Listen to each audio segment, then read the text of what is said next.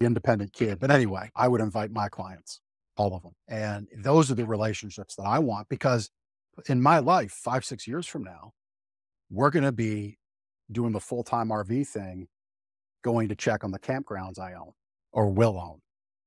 Because that's the ultimate experience business I want, is to bring families together through the medium of camping, but have it be an incredible Disney-like experience.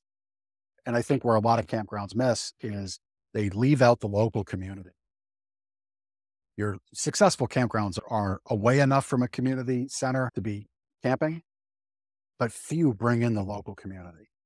And so I've got some ideas there that I think will make that work.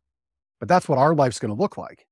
And so I don't want to be in Wyoming, which is where I definitely want one that I have. I don't want to be in Wyoming. Let's say another black swan event happens like COVID, Yeah.